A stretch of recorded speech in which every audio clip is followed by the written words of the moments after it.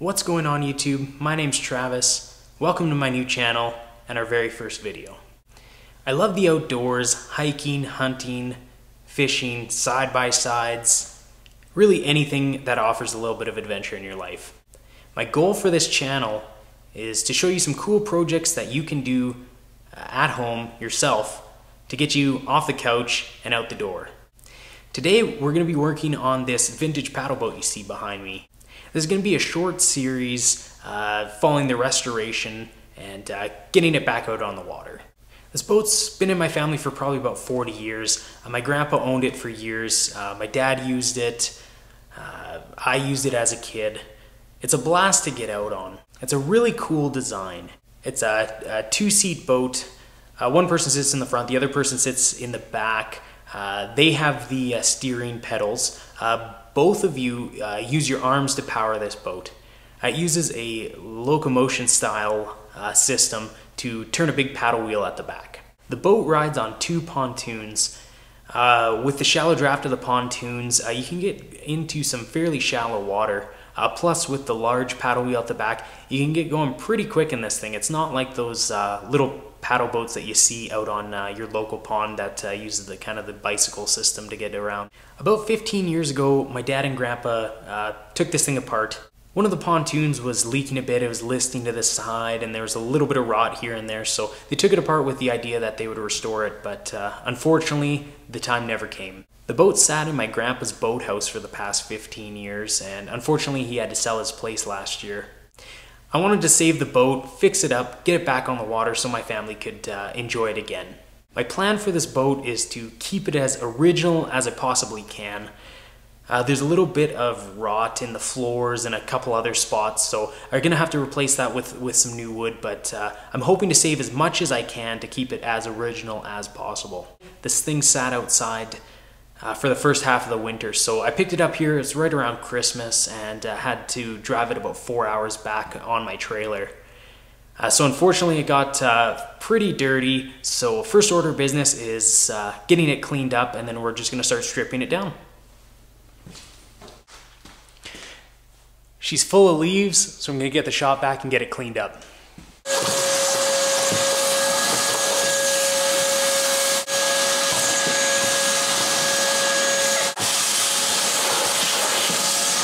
I'm going to give it a quick wipe down. Like I said, it's covered in a bunch of road grime, so just trying to get it cleaned up as best I can so we can kind of assess what we have to do on this boat.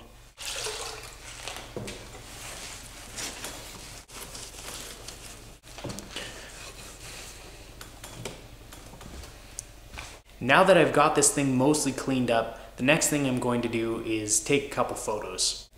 It's always a good idea to take some photos before you start pulling anything apart, simply because if you can't figure out how it goes back together, you're going to regret it down the road. So a couple weeks from now, when you're putting everything back together, you can go back and look and see where every piece goes.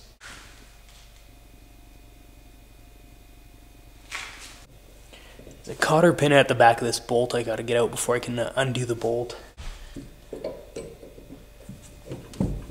There we go. Try not to drop the stuff into the bolt holes on the pontoon straps.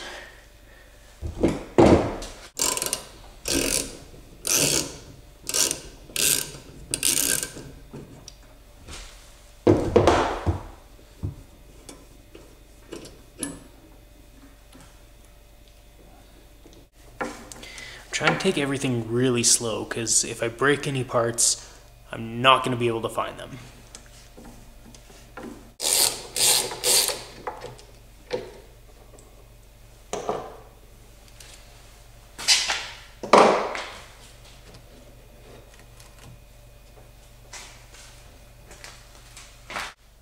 First broken bolt. Looks like all the fittings on this boat are actually made of brass, so they're super soft, so they're a little seized on there, so probably going to twist off a couple more of these. Have to get some sort of replacement before we put it all back together.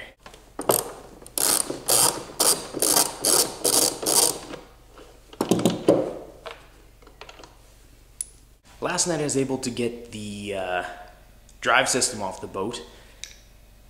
Overall, actually everything's coming apart easier than I thought. All the hardware is brass, so nothing's seized or anything. The only trouble I've run into is a couple of them are a little soft, and I twisted the heads off 2 bolts, so I'll have to find some new ones for that. But overall, it's coming apart pretty good. The next order of business is to get the paddle wheel off this, and then disassembly should be mostly complete. From there, I gotta just start pulling stuff apart and seeing what's rotten and what we need to replace, and then head off and get some wood.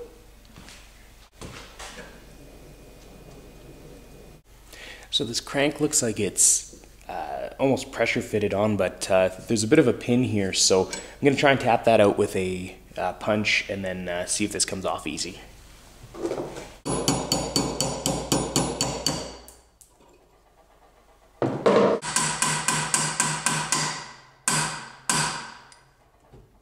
So the drive assembly is being a little difficult, so I got this puller here and I'm gonna see if I can get it moving at all with this. It's really pushed on there, so just have to get it off. Oh, there it goes.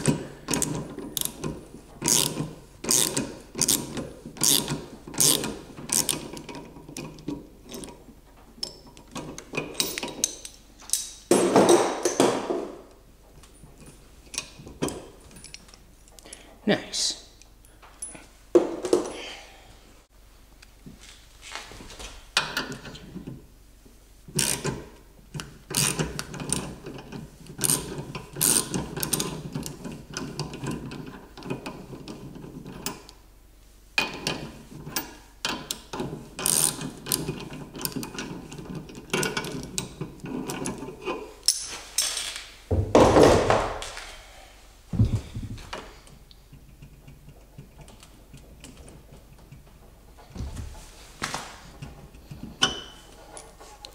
That's 2.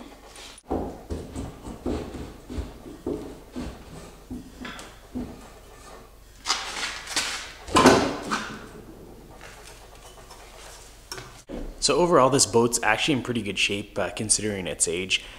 There's a couple rotten spots in it, but won't be too bad to fix.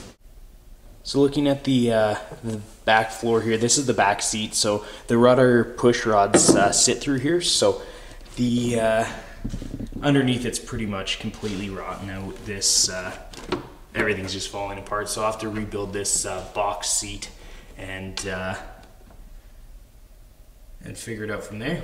Probably one of the trickier parts is going to be replacing these. I don't know what you call them, beams. They stick out from the boat, and this is what attaches to the pontoons. You can see up here, a couple of them have rotted off and broken away, so we got to pull the whole floor out anyway, and then we'll have to replace at least 2 of these, and then we'll see kind of how the other ones are doing. But what looks like the trickiest part about this is there's a bit of a notch here, so in order to have this beam even with the pontoon as well as the floor of the boat, there's a bit of a notch cut out right around here, and it runs the length or the width of the boat. So at least we have a couple good ones, so we'll pull one of those out, pattern it, and then figure out how we can get a nice straight cutout.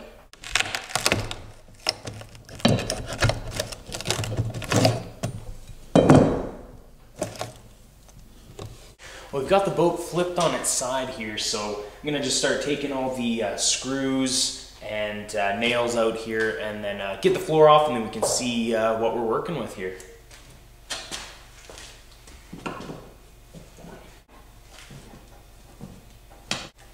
I don't think all these screws on the bottom here were original. They're all corroded and breaking off, so we're just gonna break them off and then get this bottom board off here.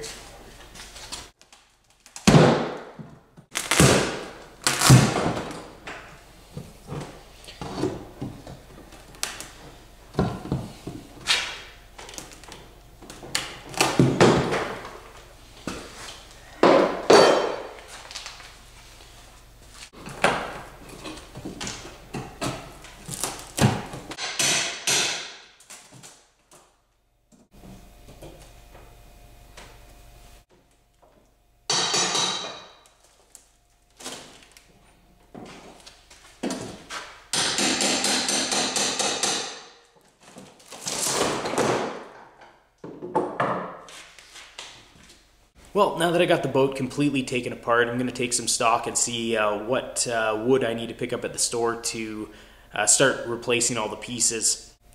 I was hoping that the front seat was going to be pretty decent, like it felt pretty firm, but the whole bottom of it's all rotted out, so I'll have to take that out as well and pattern that to make new supports for the bottom of the seat.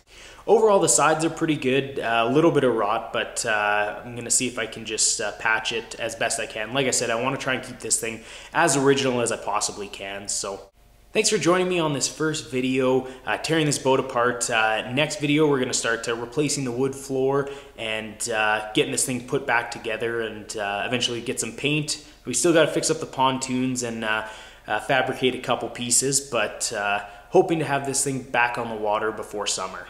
If you enjoyed this video, please subscribe or comment below with any questions, and we'll hope to see you back here next time when we start putting this thing back together.